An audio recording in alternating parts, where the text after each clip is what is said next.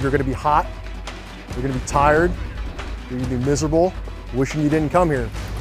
My job is to give you the tools and teach you that you have the willpower to survive this.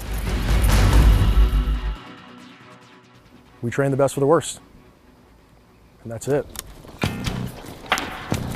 So we are out here today starting off the field phase of training for Sere West, where the students are going to learn how to survive and evade through this arid high desert terrain. The purpose of this training, when you boil it down, is we're teaching our students to survive and return with honor from any isolating incident. It's teaching the basics, not just on hiding, but navigation, how to procure water, how to procure food. It tastes so good, you should try it. Does it? So we train in this area for one reason, because it's very similar to a lot of the areas that we are deploying to. It's also one of the hardest environments that you can live in. So if you can survive here, you can survive almost anywhere. But we can carry it back with us.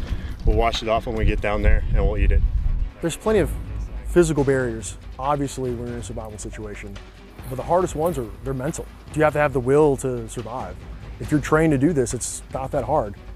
But going through the training to learn it, developing that grit, that inner strength, to want to get through it, that's the hard part.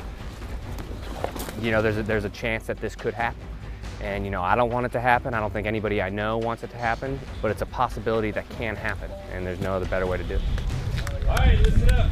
These men and women, when they join the service, they deploy and go down range.